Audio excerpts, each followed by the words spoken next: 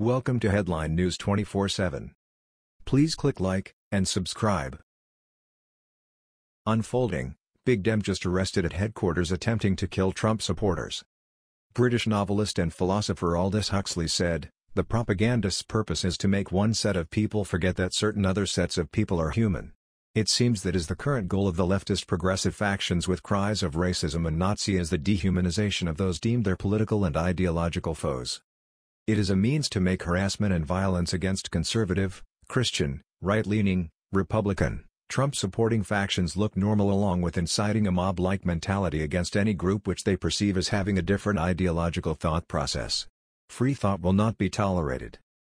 Currently, just 7 days into the month of July, there have already been 13 instances of violence, harassment, refusal of service, etc. against those publicly showing support for Republican and conservative ideologies, or even libertarian ones, showing support for President Trump, the #WalkAway campaign, etc. Breitbart reports a running total of 190 acts of leftist and media-sanctioned violence and harassment against Trump supporters since January 5, 2016, just prior to President Trump's inauguration.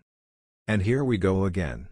Yet another emotionally unhinged radical leftist has heeded the call from the mainstream media and Representative Maxine Waters, CAD, to attack Trump officials and supporters. This time it is a radical progressive Democrat, known as Martin Ostroff. The 72-year-old was arrested by Suffolk County Police in Long Island, New York, for making terroristic threats against GOP candidate Congressman Lee Zeldin, President Trump, and their supporters. Ostroff, police said, went to the campaign headquarters of Congressman Zeldin and became irate with a campaign worker at approximately 11:15 a.m. after threatening to kill the campaign worker and other supporters of the GOP representative. Ostroff backed his car up in an aggressive manner, nearly striking the worker. Ostroff fled the scene and was arrested shortly after in front of his Wisconsin home. According to the Star-Telegram. Police say an angry Long Island man nearly backed over a campaign worker moments after saying he wanted to kill supporters of President Donald Trump and U.S. Representative Lee Zeldin, both Republicans. Martin Ostroff was charged Friday with making a terroristic threat and reckless endangerment. The 75-year-old was jailed pending a Saturday arraignment. Information on his lawyer wasn't immediately available. A message on his home phone wasn't immediately returned. Suffolk County Police say Ostroff confronted campaign worker Donato Panico at Zeldin's campaign headquarters. They say he aggressively backed up his car and nearly struck Panico before speeding off. Zeldin has represented parts of Long Island since 2015. He says he's received threats since Trump's election. He tweeted on Saturday that Trump's son, Donald Jr., had reached out to make sure Panico was okay. The New York Post reported of the incident. He was expected to be arraigned Saturday on a felony charge of making a terroristic threat, and on second-degree reckless endangerment charges. Zeldin, a fervent Trump backer, decried the attack on Friday night. In the U.S., political scores are settled at the ballot box, not by trying to KO your political opponents, he tweeted. Donato Panico is a great American, a supporter of @real Donald Trump, and one of my campaign volumes. He shouldn't have been targeted like this today for his passion and involvement. Panico, a former deli owner from Smithtown, was Zeldin's guest at Trump's State of the Union address earlier this year, in recognition of his efforts to feed Ground Zero workers in the aftermath of 9/11. In another tweet, Zeldin identified Ostroff as a NY1 Dem. PPL shouldn't fear death or serious injury for backing their prey and rep, he wrote.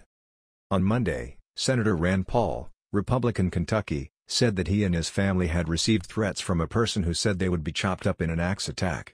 A suspect was later arrested.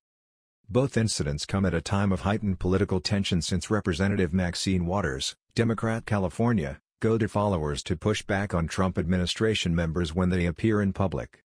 Tell them they're not welcome anymore, anywhere, she said on June 23. The man's irate behavior was just the latest in a long line of attacks against Trump administration officials and his supporters. It seems generations of dumbing down, of being indoctrinated, of being told what to think, rather than taught how to think, have taken its toll on the American populace. Many cannot convey a linear thought process coherently, let alone make logical conclusions. Rather than a discussion of different ideas, agreeing to disagree, people respond with emotional tirades and violence.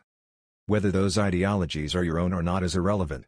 Whether you support President Trump, or wherever you consider yourself in the political spectrum, is also irrelevant. What is relevant is that this affects us all. Do not be foolish enough to think that your ideology is safe from attack, whatever it may be. You are only as safe to express your own ideological opinions as that of your opposition. That was the news. We thought you might be interested in knowing about this. Please click like and subscribe. Thank you.